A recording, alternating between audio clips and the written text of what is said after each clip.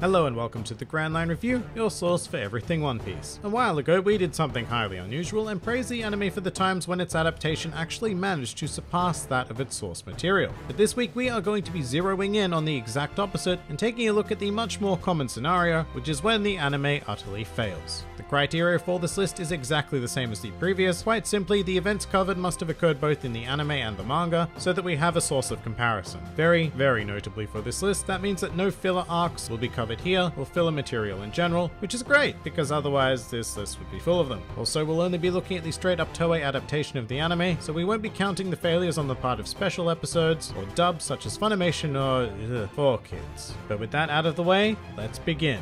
Welcome to the top 5 times the One Piece anime failed. Number 5.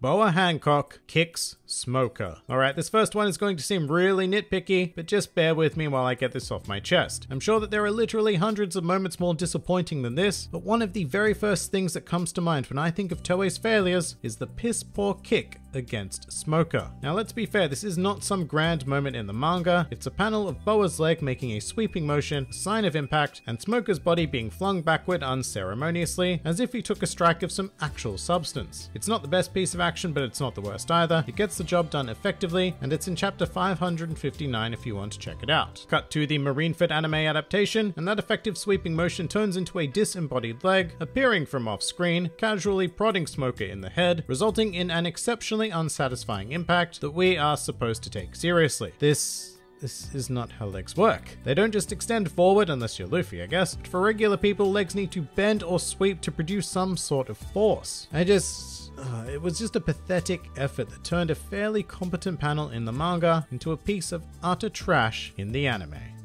Number 4. The Big Mom chase sequence. At the time of this recording, we are well into the escape of Whole Cake Island portion in the anime, and good God, is it abysmal. Now once again, to be fair, the manga had problems when it came to this part as well. Quite specifically, it had difficulty sustaining the pure adrenaline being put forward in this lengthy chase. The anime has the exact opposite problem, failing to generate even a drop of adrenaline while the Straw Hat crew are being chased by quite possibly the strongest human on the planet. How does it do this? By removing any semblance of speed. Big Mom moves like a lumbering drunkard searching for a bush to piss in, while the Straw Hats periodically get interrupted by fodder groups of enemies to dispose of. In the manga, Big Mom was swift and deadly, giving you the impression that if the Straw Hats lost even a second, everything would be over. Meanwhile, the anime gives you the impression that if the Straw Hats stopped and just had a picnic, Big Mom still wouldn't catch them. It is an abysmal effort that actively works against the initial intent of these chapters, and as a result, it's not only boring as hell to watch, but it makes even the canon material feel utterly pointless. Number 3.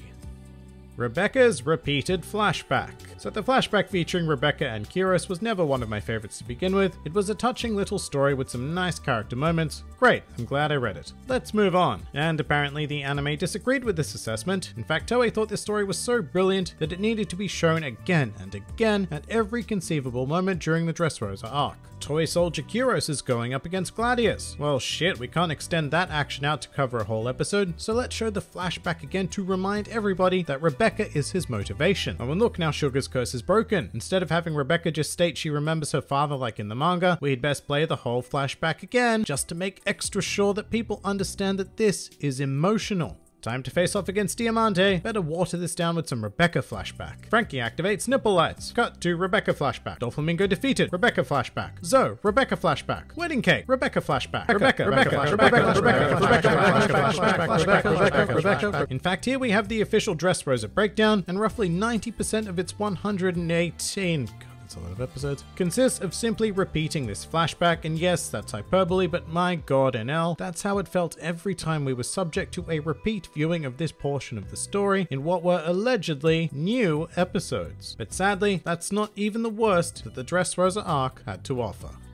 Number 2.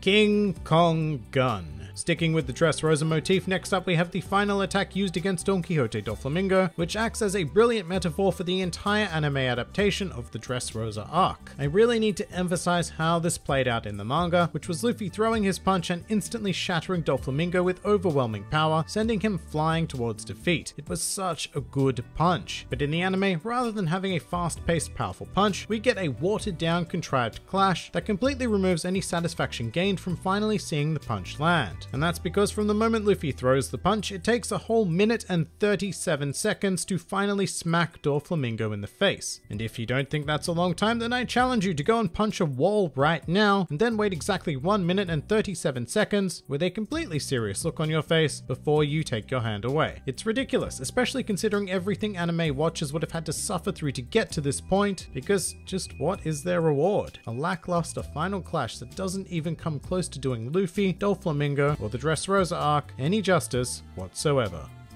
Number 1. The Davy Backfight. Look, I know I said I wasn't going to include filler arcs, but Long Ring Long Land, despite being canon, comes very close to being considered a filler arc in the anime, and we can't not touch it. You'd never know it if you weren't a manga reader, but Long Ring Long Land is indeed a canon arc, however with one big difference, being that in the manga it wasn't a butchered piece of crap. Toei saw a golden opportunity for filler in the concept of the Davy Backfight, which in the manga consisted of a single contest with 3 rounds: the donut race, the groggy ring, and combat. It was quick, hilarious, and a nice break from super serious events. But the ever elongating anime adaptation gave us a Davy Backfight not once, not twice, but thrice, leading to characters and situations that work in very small doses being handed to incapable writers, resulting in a shit pile. As such, the Long Ring Long Land arc is quite literally half filler, and I'm not talking about the slow-paced extended crowd shot filler, I mean Toei original garbage. But to make it even worse, these filler games were Frankensteined with the original games, meaning that we never even got to see the complete Davy Backfight as it was meant to appear. And as with everything else on this list, it was just a completely abysmal failure. And that pretty much does it for the top 5 times the One Piece anime failed. If you somehow enjoyed this video, then feel free to like, favorite, or subscribe. And if you are in any way keen on supporting this independent channel, then please do check out my Patreon, Discord server, or Twitter, the links to which are in the handy description below. And finally, please do comment with your own list of One Piece anime failures. This has been the Grand Line Review, and I'll see you next time.